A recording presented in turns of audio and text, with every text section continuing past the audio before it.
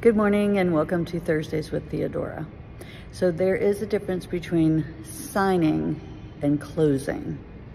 In Washington, we use escrow for the closing of your house. And so what that means is a couple of days before closing, you will have a signing appointment with a mobile notary. That signing appointment is not your closing. The closing takes place on the closing day.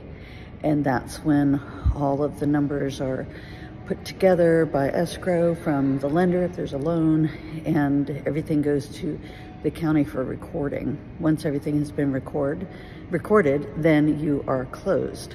But there is a difference between signing and closing. And so it's interesting because in Georgia, we used to close with an attorney and everyone sat at the table together.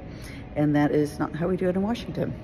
I hope this information is helpful. If you have questions about this or anything else real estate related, please send me a direct message or give me a call.